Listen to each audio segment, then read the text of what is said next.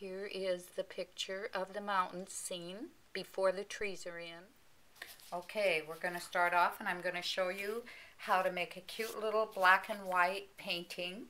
It's going to have some mountains and some trees in it. So we're going to start off, and I just have a regular old kitchen sponge there. I'm going to start off with some white, and I'm going to dip into some, or start off with some black. I want the black to be up around the top. This is just a little small canvas, and see how it's starting to get lighter as I come down. Okay, because this is how I want it to be. I want it to come lighter. Then I'm going to take this here and just go across the bottom with this here. And this is just going to become some little shadows down here in the bottom. That's the only purpose of me doing what I'm doing across here. Okay, so we've got some nice little white.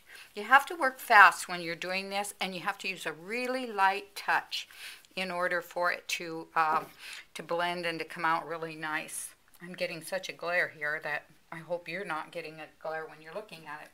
Okay, so now I'm going to come across, and I'm going to use this brush right here. It's a little bit fuller than most of the other ones. This one is a number 12, but it doesn't hold quite as much paint as this one does. So I'm going to come up here and I'm going to decide where I want to have my mountains. So here's going to be one here. I'm going to have another one kind of coming over here like so. And then this one here is maybe it's going to be a big one that's going to come down kind of like this here. And you can see that I'm just kind of getting the paint on here. It's not really important how I do it. Just want to come in here like this. Now you can kind of shape them. You don't want to have real peaky like mountains. Maybe have something like that. See how that's kind of turning into the look of a mountain? And then you're going to come across like this here and just get it in here nice and good. And then, let's see, I'm going to take the knife like this, and I'm just going to dip it straight down into my white. Just straight in there. I'm going to bring it like this here, right up alongside of here, and I'm going to just start kind of touching it and dragging the knife across. You want it to break so that it looks like there's some little shadows and stuff back in there. I'm going to come up here on this side here, do the same thing here, come across, and just pulling it very, very lightly down here on each one. And here we could do another one right up in here. And I'm just using such a light touch. Over here, this one here again, just come down here, and you want to pull it in the direction that the mountain slopes. Okay, so you've got all this in here. And then what you can do is you can come across on the other side, and you can do just lightly, maybe do a few little areas in here.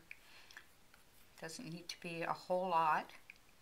You just kind of bring it in here and kind of pull.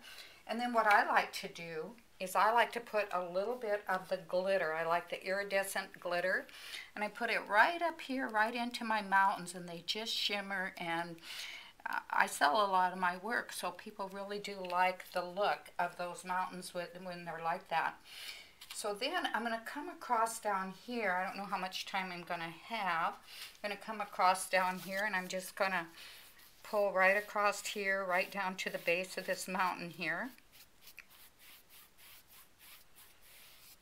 And then I'm going to, I think we'll make a little bit of water down here, right down in here. So you can kind of come across like this. And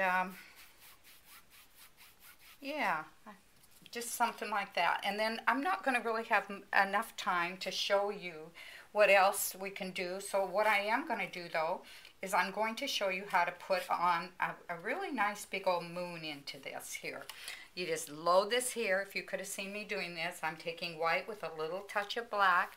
I'm going to come in here, and I'm just going to lay this on here like this, and I lift it up, and there you go. You've got a nice little moon there. And then on the next picture, I'll show you some trees. Thank you.